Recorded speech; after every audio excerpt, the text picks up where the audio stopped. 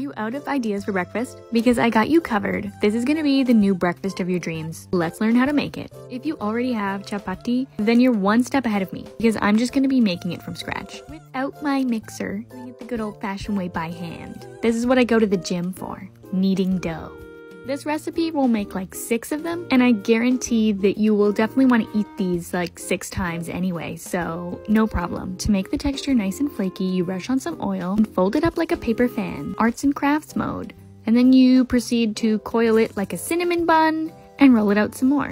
Don't make it too thin, about 1/4 of an inch should be good. Smack it down in your hot pan, flip it over with your bare hands, and press it down with a spatula until nice and golden and bubbly. Now we move on to the next step.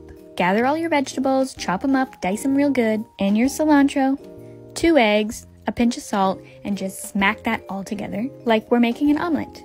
This recipe, by the way, is called Rolex, rolled eggs. So fun! And it looks stunning too. Look at that eggy swirl.